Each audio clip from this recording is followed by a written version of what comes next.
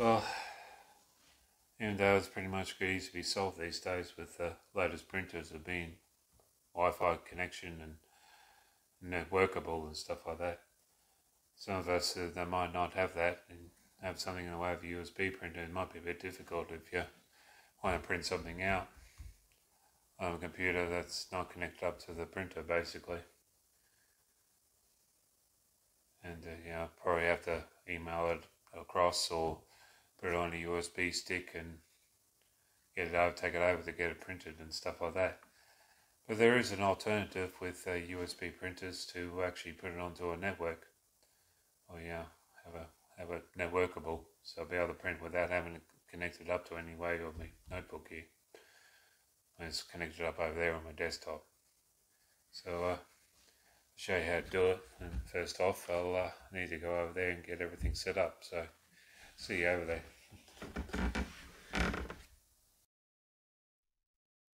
So it's pretty much just going to control panel, bring it where it says devices or printers. And so I show where you got your actual printer to share a network. So go right click on it and you go to printer properties.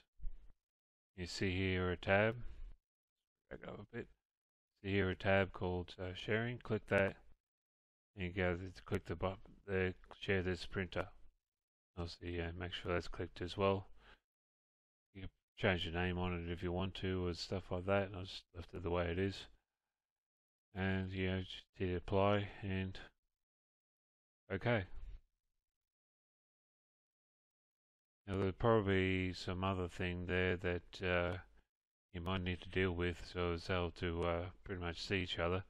The networks and sharing center.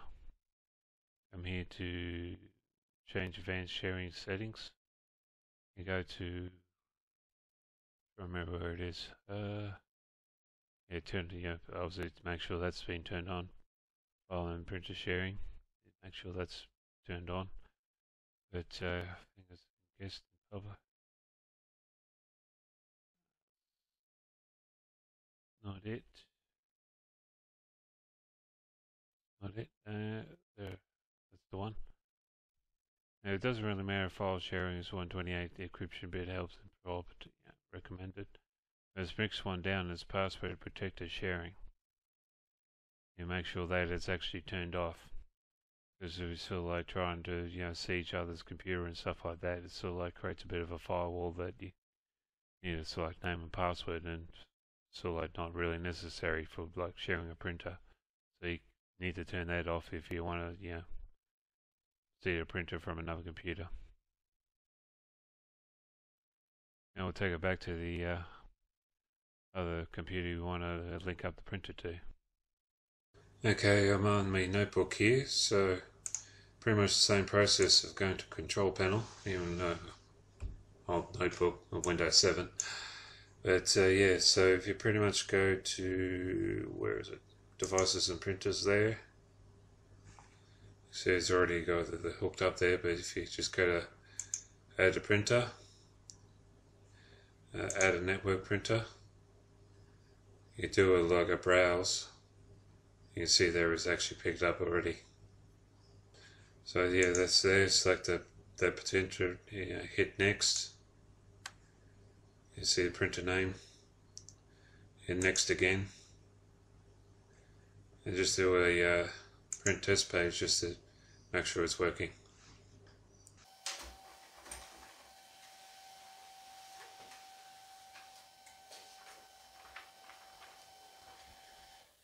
And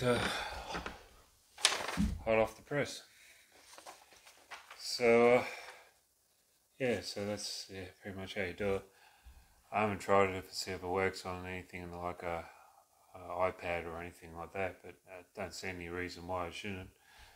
And probably the only other thing too, it might need to mention too, it only works when you got the computer you got your printer hooked up to is turned on as well.